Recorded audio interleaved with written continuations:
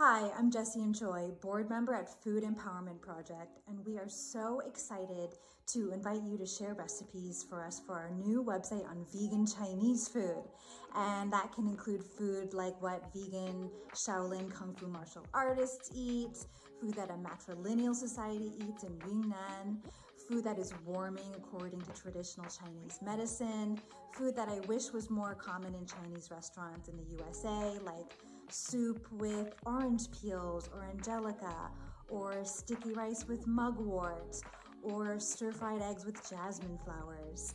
And also food from regions that I also wish was more in restaurants in the USA, like from provinces like Gansu, Guizhou, and Jiangxi.